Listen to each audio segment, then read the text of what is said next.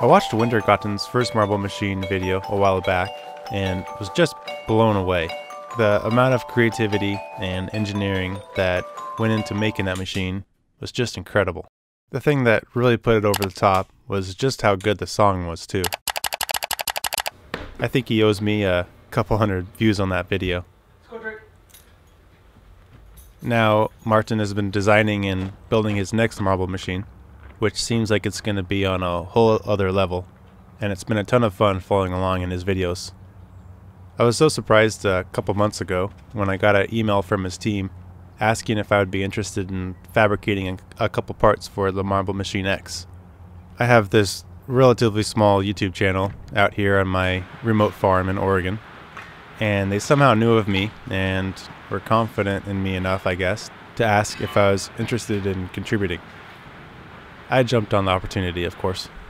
I was working mostly with Marius, who sent me the 3D model of the machine and the parts I was to make. The first part they needed were corner gussets on the lower frame to help stiffen things up. This was going to be pretty straightforward. They were just parts to be cut on the CNC table. The second part was a bit more complex. It was ruled cross bracing that matches the curve of the programming drum. It was a little intimidating jumping in on this because I wasn't going to have the marble machine in front of me to test fit pieces. I was going to have to study the 3D model and make sure the parts I made were to the exact same measurements and dimensions.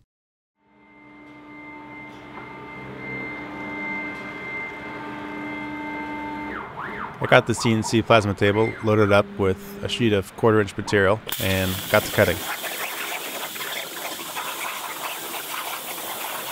I don't know what the heck I did.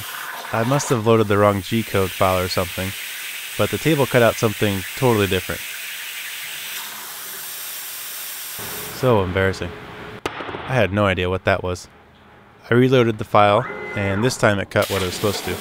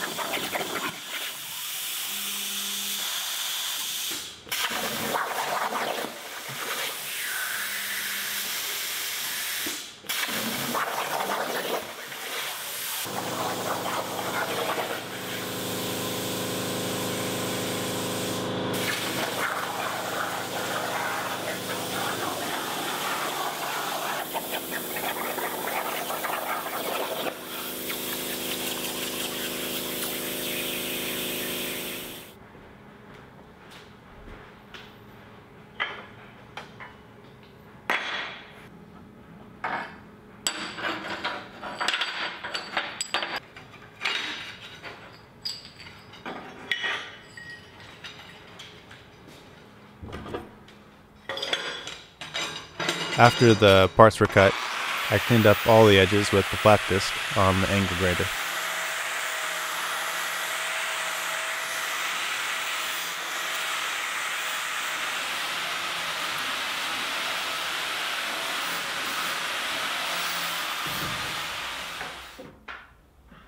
The part I was most nervous about on this project was rolling the tubing to the exact radius in the 3D model.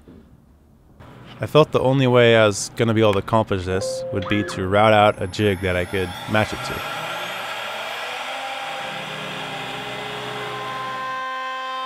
I clamped down an old 2x12 to the table and surfaced the top side.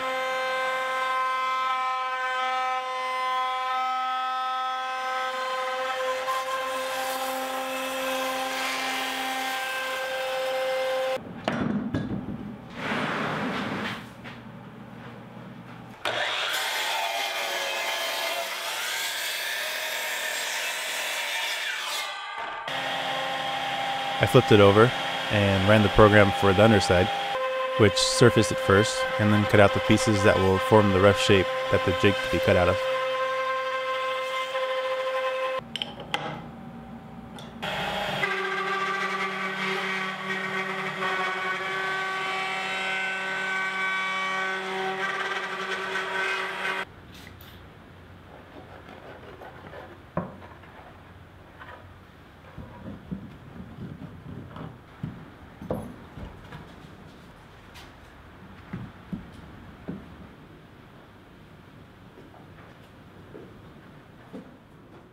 To design the jig, I made a copy of the cross bracing, isolated one side, and leveled it out.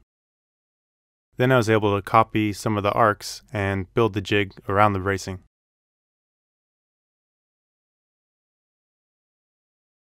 I imported my SketchUp model into VCarve to set up the toolpaths and preview how it'll look before lastly exporting the G-code for the CNC routing table.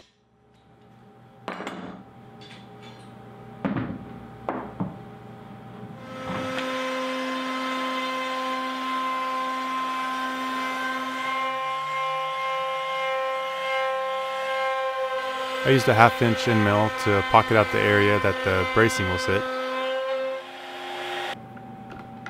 and then step down to a 1/4" end mill to profile around the outside of the jig, cutting it out of the form.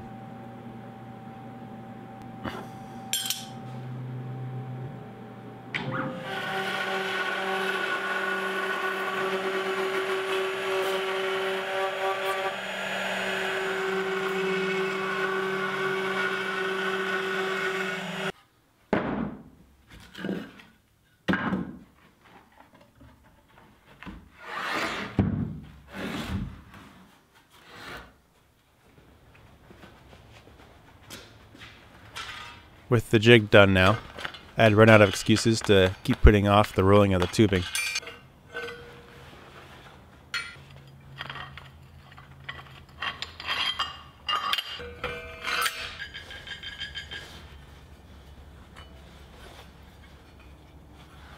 I narrowed up the dies to match the 1" square tubing I was going to use, and started running the piece back and forth in the roller, cranking down on the center roller with the bottle jack as I went.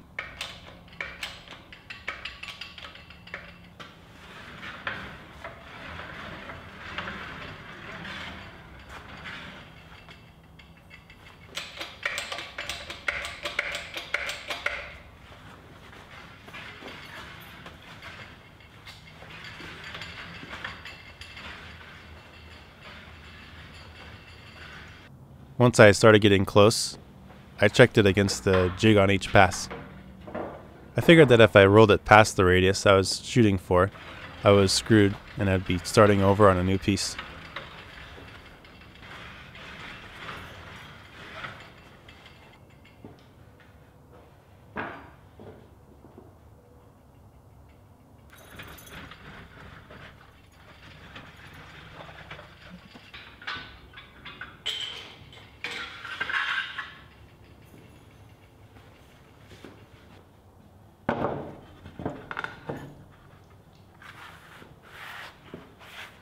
But luckily that didn't happen, and I thought I matched the jig really well, and was able to pull it off again on the second piece.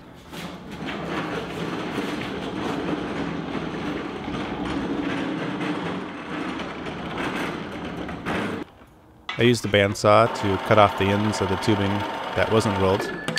This type of roller always has a little bit of waste. I incorporated cut lines into the design of the jig that I could use to mark the ends of the rolled tubing. I also marked the location of the connecting plate in the middle that all 4 pieces of the cross bracing will bolt to.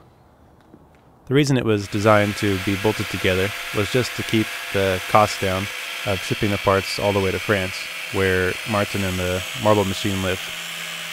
I thought it looked pretty cool too. Form meets function.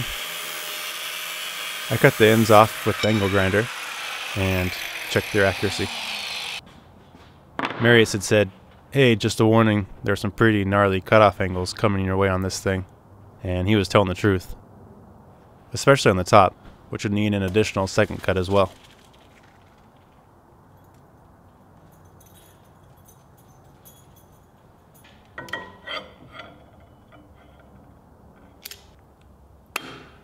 The X plate needed to match the bend of the tubing, and the easiest way I could think to do this was to clamp it down to one of the scrap ends, heat it up with a torch, and then force the ends down to match with more clamps.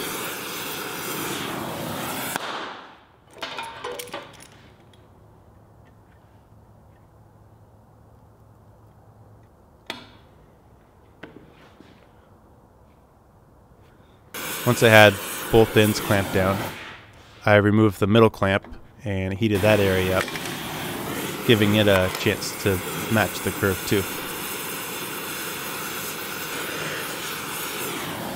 I let it completely cool before turning it and repeating the process for the other direction. I usually mark the holes for bolts with the plasma cutter, but I keep them undersized so I can later more accurately drill them out to their actual size. I used a taper bit to countersink the backside, so the flathead cap screws I decided to use would sit flush. I marked the location of the holes and center punched them before drilling them out. It took me a while to come up with a plan on how to put threads into the 1-inch square tubing. I thought about just tapping them, but decided there wasn't enough material for it to be strong and could easily strip when you were tightening down the bolts. Then I thought about welding in some thicker material to the inside of the tubing that I could tap through. I almost went this route, but then I had the idea to just weld in some coupling nuts, which I thought would work pretty well. This would give you threads all the way through and should be good and strong after welding the top and the bottom. Plus, if I bolted it to the X plate while I welded it, all the holes would line up perfectly.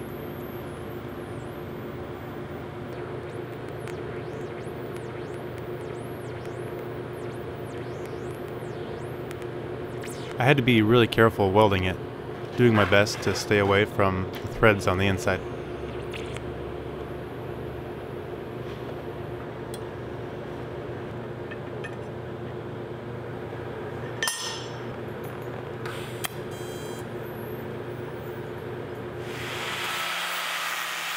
It ended up working out really well. I left the weld bead on the bottom, but needed to clean up the top so it would still sit down flat on the plate.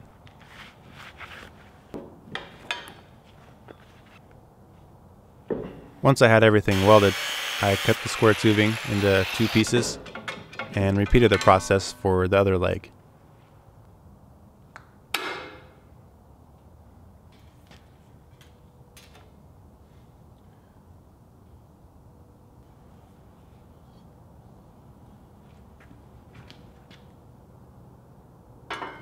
I was really surprised how close it measured up with the model and how well it sat flat on the table.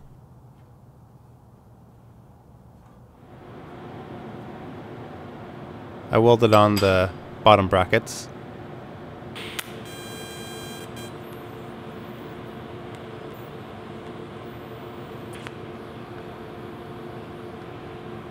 They wanted a couple pegs on these to help line up the bolt hole, which I thought was a smart idea. I just welded a long bolt into place and then cut off the extra, so it was a short nub.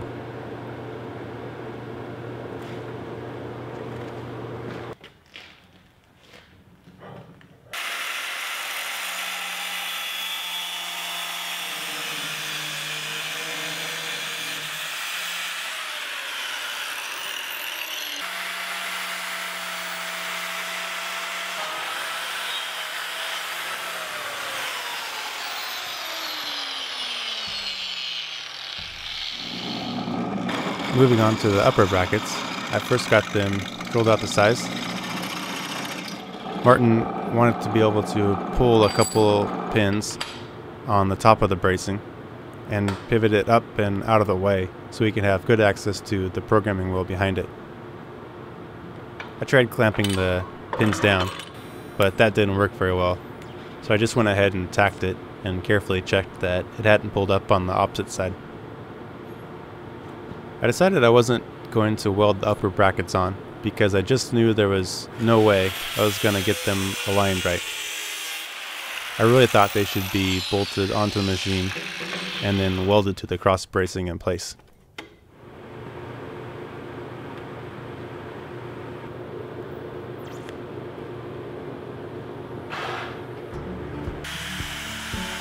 I plugged the ends of the square tubing to give it a more finished look. And the last thing to do was make the second cut on the top ends. The only way I could figure to do this was to just carefully copy the measurements over and draw connecting lines between the points.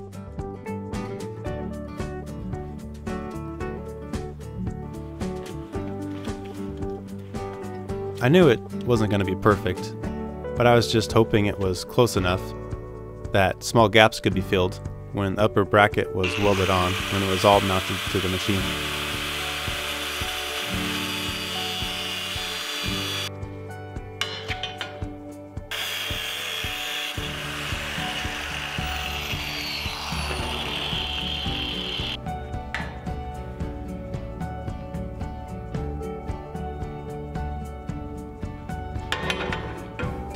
And that was it. It was time to break it all down and get it ready to ship.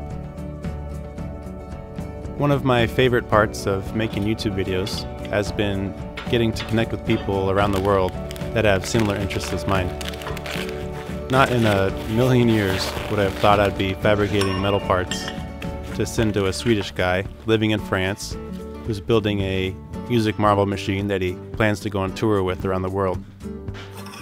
Speaking of that, hey Martin, you gotta make a stop in Portland. I promise I'll be there moshing in the front row. I really hope all these parts fit. Like I said, it was a little intimidating knowing how precise they needed to be and not being able to test fit pieces. If you never see these parts pop up in his videos, that probably means they didn't work out. I did my best, but he should know that this isn't a machine shop. It's a farm shop.